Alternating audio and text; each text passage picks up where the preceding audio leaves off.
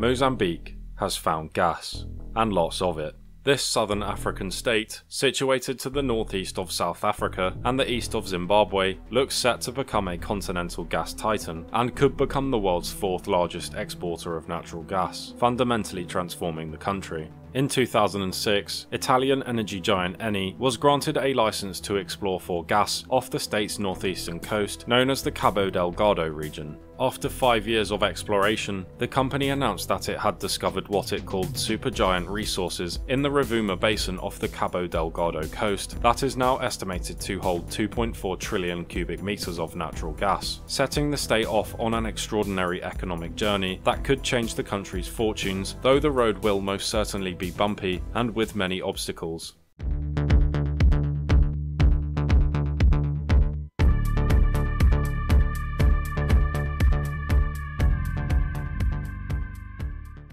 Since Eni's 2011 discovery, oil and gas companies have moved into Mozambique in a big way. With Mozambique situated at somewhat of a crossroads in global shipping, liquid natural gas from the country can be shipped to markets in Asia across the Indian Ocean, to North and South America as well as West Africa around the Cape of Good Hope, and to Europe and North Africa through the Suez Canal. With demand for natural gas in the Asia-Pacific region expected to grow from 2020 to 2035, Mozambique is perfectly situated to supply.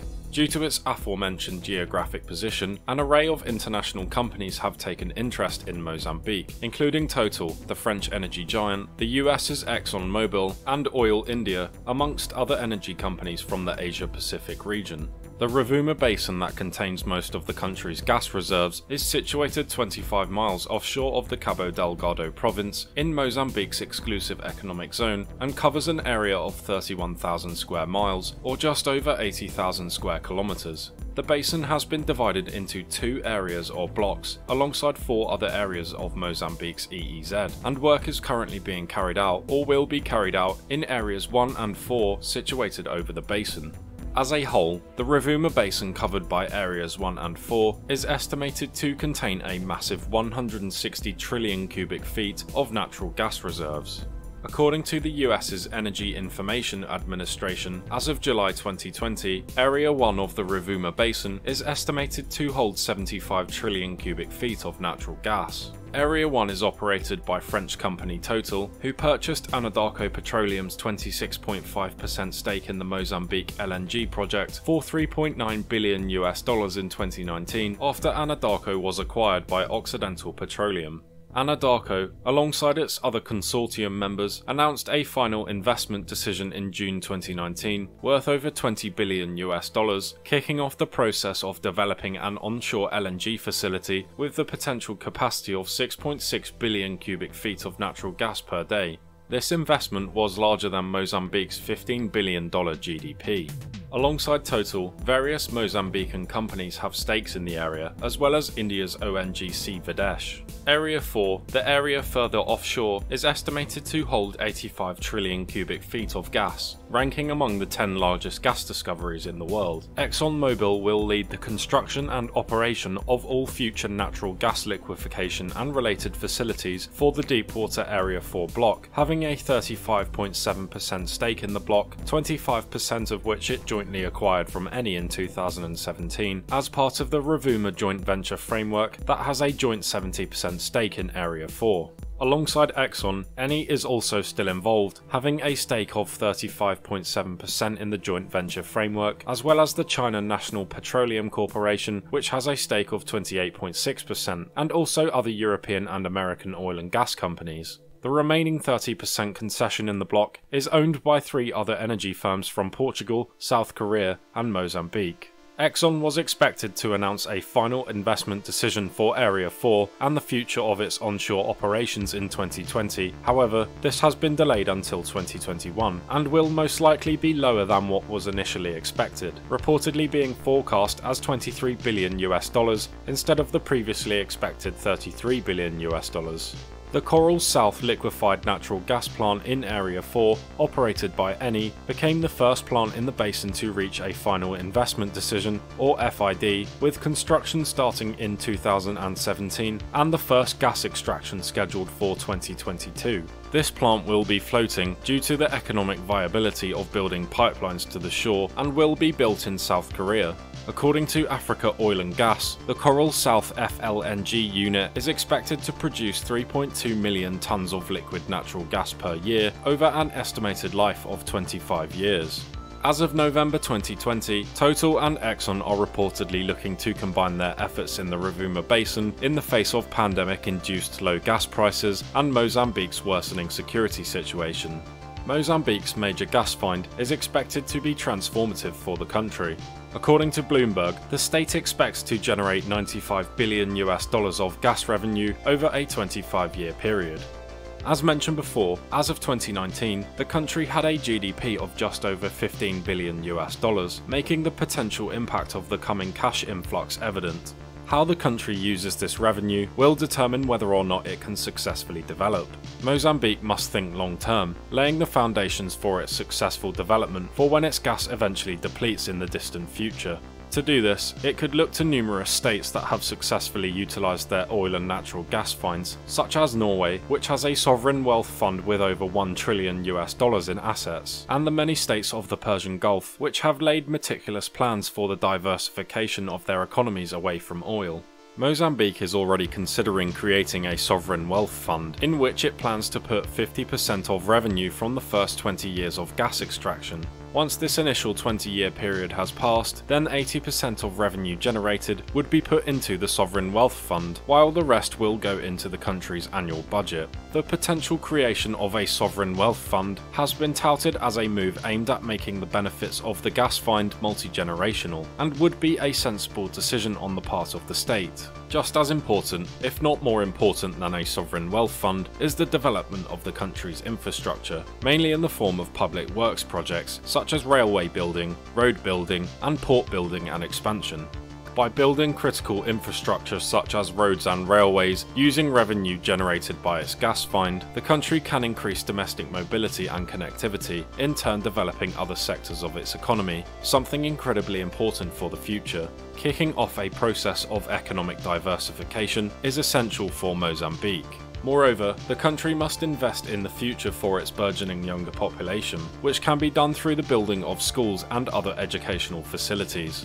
Alongside education, Mozambique can improve the general well-being of its population by building hospitals and investing in healthcare. Fundamentally, improving living standards for its citizens must be at the heart of the country's spending strategy for its potential gas-generated wealth. The two main LNG projects in Mozambique are also indirectly and directly expected to create tens of thousands of jobs for Mozambicans, regardless of revenue generated from the exploitation of gas itself. In a lesser developed country with an unemployment rate just under 25% as of 2020, the impact of gas projects alone will be significant, having knock-on effects for the Cabo Delgado region and beyond.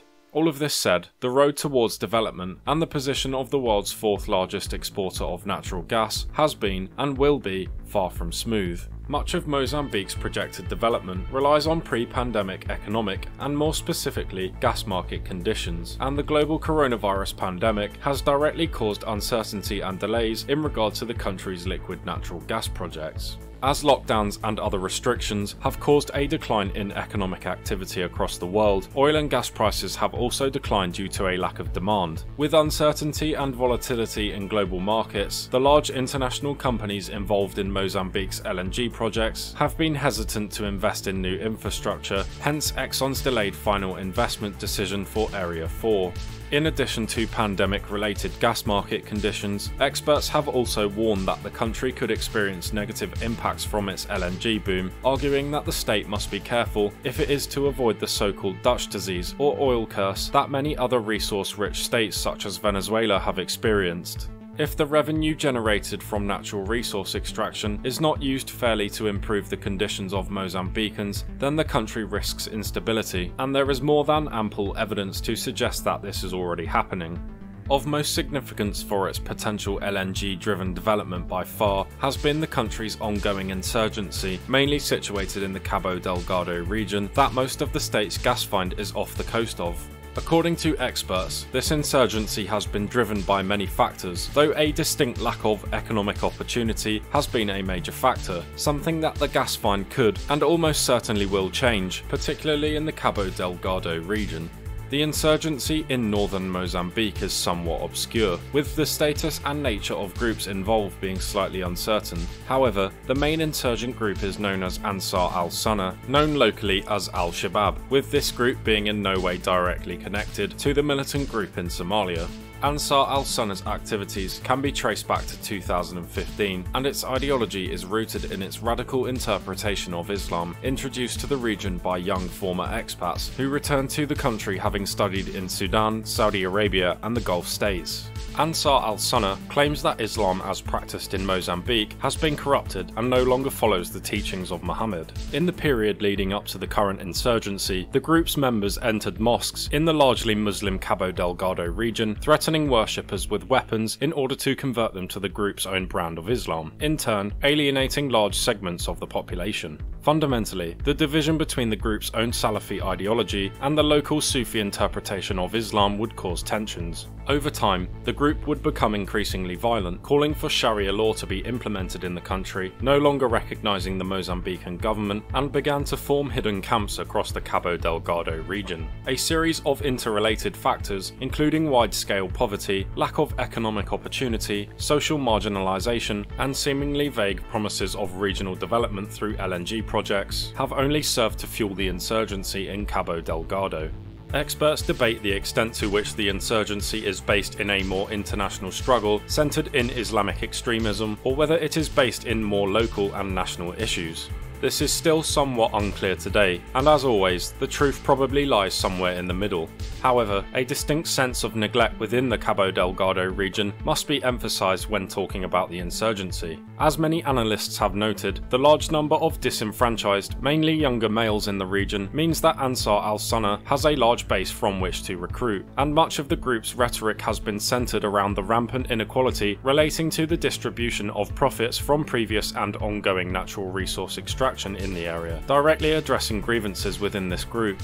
The problem of economic and social disenfranchisement has only been exacerbated by the expropriation of land for natural resource extraction projects. According to Africa Centre, the expropriation of land in other areas of the province for use by multinational companies has created consternation and social stress among the population, with some residents who were uprooted by the development plans complaining that the legal process was rushed, with both farming and fishing communities displaced in the process. Moreover, the Cabo Delgado region's role as a base for criminal activity has only added further fuel to the insurgency. Ansar al-Sunna has reportedly raised funds through the sale of illegal timber and rubies, and also through poaching animals. Smuggling is also rife, with the area being a transit point for large shipments of heroin bound for South Africa and Europe. This is a very short summary, but it can be said that these factors are mainly responsible for causing the ongoing insurgency amongst numerous others. Though Ansar al-Sunna has been active since 2015, its first major attack came in October 2017 in the city of Mocimboa de Praia, where its members attacked 3 police stations, and its activities have since grown to threaten gasworks in the region.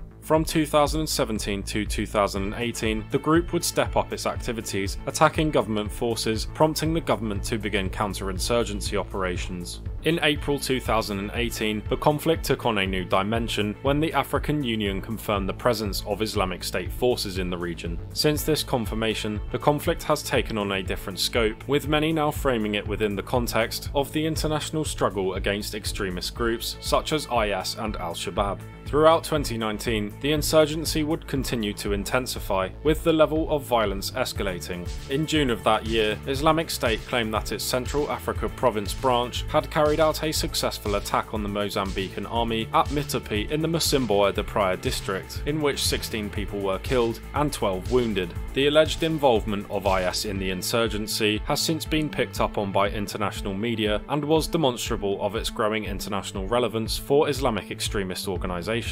In 2020, the conflict would again be taken to a whole new level. On the 23rd of March, Islamist militants seized the town of Mocimboa de Praia, but withdrew the next day. In April, the Mozambican government would admit that Islamic State elements were active in Cabo Delgado, and the insurgency would be subject to increased international coverage. On the 23rd of August, militants associated with the Islamic State's Central Africa province would again take Mocimboa da Praia, later declaring it the capital of their province. This permanent seizure of Mocimboa da Praia represented a huge blow to the government's aspirations of rolling back the insurgency. With the risk of national instability increasing, and with the insurgency spilling across the border into Tanzania, Mozambique would request international assistance to combat the burgeoning insurgency. In late September 2020, the Mozambican government requested European Union assistance in combating the insurgency, a request the EU would accept in the following October.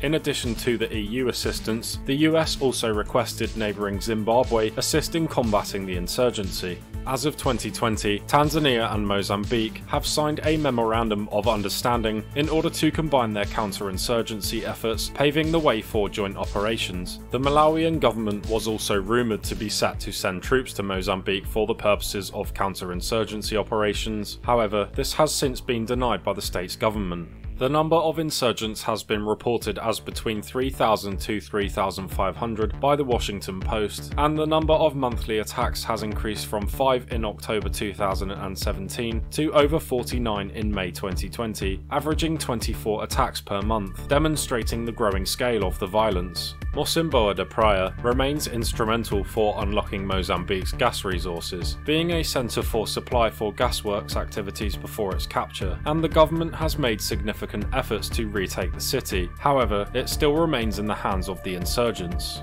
Most notably, in January 2021, the insurgents came within half a mile of Total's onshore gas infrastructure, prompting the company to evacuate its staff. So far, the insurgency has largely been contained to the Cabo Delgado area, with the insurgents controlling Mocimboa da Praia and many surrounding towns. The exact areas of control are not known due to a lack of information and restrictions on journalists reporting on the conflict. Over 500,000 Mozambicans have been displaced by the insurgency, with many coalescing in larger urban areas within Cabo Delgado and other nearby provinces. Over 100,000 people have arrived in Pemba, the regional capital of Cabo Delgado, increasing its population by over 1/3, with many international organisations warning that the situation could rapidly deteriorate. These IDPs, or internally displaced persons, are in many cases reported to be living in unsanitary conditions with a shortage of food, facing an uncertain future. What we can say for certain is that in order to end the insurgency, Mozambique needs stability, and to achieve this, the state needs clear-cut rule of law. Once Mozambique has stability and rule of law, it can use the revenue generated from its LNG projects to address the economic and social roots of its insurgency. Fundamentally and paradoxically, the greatest obstacle standing in the way of ending the insurgency is the insurgency itself. As with almost any insurgency and counter-insurgency operation, the local populace must be brought on side, and Mozambique can more than achieve this by improving the living conditions of Mozambicans through health and infrastructure projects. So if Mozambique needs stability, how can it achieve this? The country has largely chosen to counter the insurgency through kinetic means, deploying its security forces to Cabo Delgado, as well as employing private military contractors, a strategy that has proven controversial. Mozambique's security forces have proven ineffective in combating the insurgency and have been accused of human rights abuses, something the government claimed was the responsibility of Islamist militants dressed as its own personnel. If it is to succeed, Maputo must regain control of all territory lost to the insurgents, and as stated before, begin the process of winning over the local population through raising living standards, thus rooting out the main causes of the insurgency. However, this is easier said than done. Mozambique has turned to private military companies to assist in the kinetic aspects of the insurgency, as well as operational support and intelligence. In August 2019, according to the Jamestown Foundation, Mozambican President Filipe Nyusi met with Vladimir Putin in Moscow and urged Russia to invest in his country, promising a wide range of lucrative deals and contracts. This development also came after a previous 2017 agreement between the two countries to increase military technical cooperation. After a bidding war which included Eric Prince's Frontier Services Group, Mozambique turned to Russia's Wagner Group to assist in its fight against insurgent forces and train local security personnel. In that same month, 200 Wagner contractors entered Mozambique to be deployed in Cabo Delgado alongside 3 helicopters. Following the deployment of Wagner to Mozambique, IS Central Africa Province would reinforce its forces in Cabo Delgado by rushing in fighters from other African countries and conflict zones. In the following October, Wagner contractors would be caught in 2 deadly ambushes that resulted in the death of 7 contractors. According to multiple sources, Wagner was overconfident and underprepared to fight Islamic State in the tough terrain of Mozambique's bush, resulting in disarray. The company would endure a series of defeats in Cabo Delgado, losing 10 operators, eventually forcing it to withdraw most of its contractors in November amid growing tensions with Mozambican security forces over failed operations. Following the failure of Russia's Wagner Group, Mozambique has since turned to South Africa's Dyke Advisory Group. The Dyke Advisory Group, a PMC set up by Lionel Dyke, a former Zimbabwean army officer, has played an active support role in the conflict, mainly through the use of its helicopters. Being based in South Africa and run by Lionel Dyke, the Dyke Advisory Group has had a moderate amount of success compared to the Wagner Group due to its previous experience operating in bush environments, and notably in combating illicit poaching within Mozambique itself. According to unconfirmed sources, the Dyke Advisory Group has so far deployed a number of helicopters, including 2 Gazelles, 1 UH-1 Huey, and 1 long-range helicopter, along with 2 other light aircraft. The company reportedly had a tough start to its operations in Mozambique, losing 1 helicopter to insurgent forces, as well as a reconnaissance microflight aircraft in June 2020. Despite some initial setbacks, the Dyke Advisory Group has been useful in preventing insurgent forces from taking strategic cities such as Pemba and aiding government forces to retake the town of Macomia from the insurgents. In July 2020, multiple sources reported that the Dyke Advisory Group has had its contract renewed by the Mozambican government, suggesting that it will continue to operate in a supporting role in counter-insurgency operations going into the future. While the use of PMCs in Mozambique has had some mixed results, arguably and most evidently, they are not the solution to ending the state's insurgency. If Mozambique is to continue the use of PMCs, it must be in a supporting role for its own security forces, which it must focus on equipping and training to a good standard. The moderate success of the Dyke Advisory Group, that has mostly been due to its previous experience operating in the bush of southern Africa, should serve as the model for the country's use of PMCs going forward. The best way for Mozambique to end its Cabo Delgado insurgency is through training and equipping its own security forces, while also ensuring a degree of international cooperation, and this is the view of a majority of analysts. Mozambican security forces have been undertrained and ill-equipped, leaving them in a poor position to fight the insurgency. The seizure of Mocimboa de Praia and the defeat of the country's security forces there serve to highlight their ineffectiveness. During the battle for Mocimboa de Praia, it was reported that the Marines defending the port ran out of ammunition and were forced to flee by boat. If Mozambican security forces are to avoid such catastrophic defeats in the future, then their kinetic capabilities must be improved, and in particular their counterinsurgency ability, logistical capability and equipment. All insurgency is local, which is certainly the case in Mozambique, and thus requires local solutions. The political aspect of Mozambique's counterinsurgency operations will be as important as the kinetic, if not more important.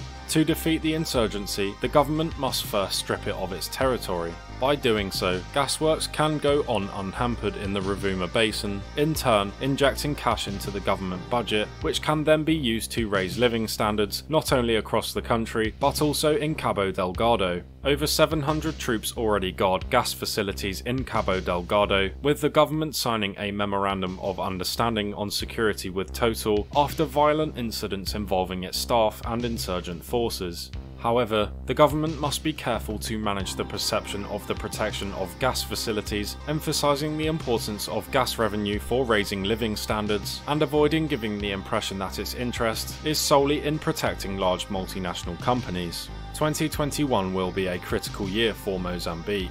If the country cannot stem the growth of its insurgency, it could again grow to a completely new level, becoming a focal point for larger jihadist organisations whose fighters could flood into Cabo Delgado. The nature and trajectory of Ansar al-Sunnah's growth indicates that the group now has growing outside international support for its operations and activities, and that the group is beginning its own campaign to win over some of the local population through various financial and social incentives.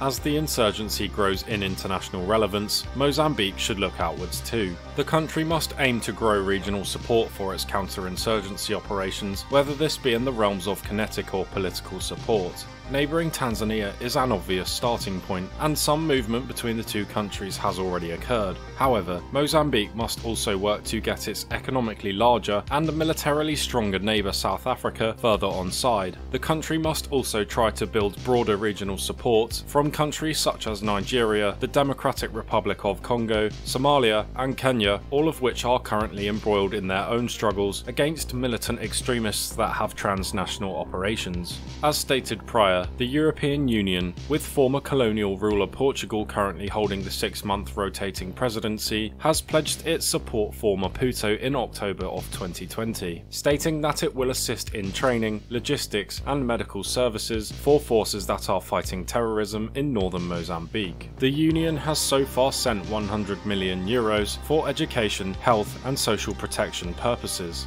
Portugal itself has also pledged its assistance for Mozambique in combating the insurgency, having already established a line of dialogue with Maputo and used its position as the current holder of the EU's rotating presidency to push for an EU training mission in the state. According to Reuters, from January 2021, a Portuguese team will be working with Mozambique's government to draw up a strategy to train local soldiers, marines and other forces, arguably a step in the right direction. By partnering with larger, more militarily adept states to train its own forces, Mozambique keeps the kinetic aspect of its counter-insurgency response at a domestic level, thus denying the insurgents the propaganda advantage associated with interventionism from other states. The current trajectory of Mozambican international cooperation for its counter-insurgency operations is beginning to look promising. However, there is still scope for improvement. If the country manages to quell its insurgency and kickstart its economic development using gas-generated revenue, then it will be in an advantageous geostrategic position, in the same manner as other East African states, such as Djibouti.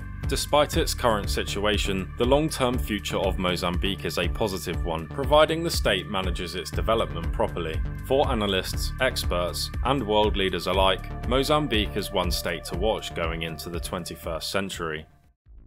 Thank you for watching. Make sure to check out Reason Rising, where you can find more great content from smaller creators. Things are starting to come together for this channel, and I have big plans, some of which will be implemented in the coming weeks, so make sure to keep an eye out. Once again, thanks for watching.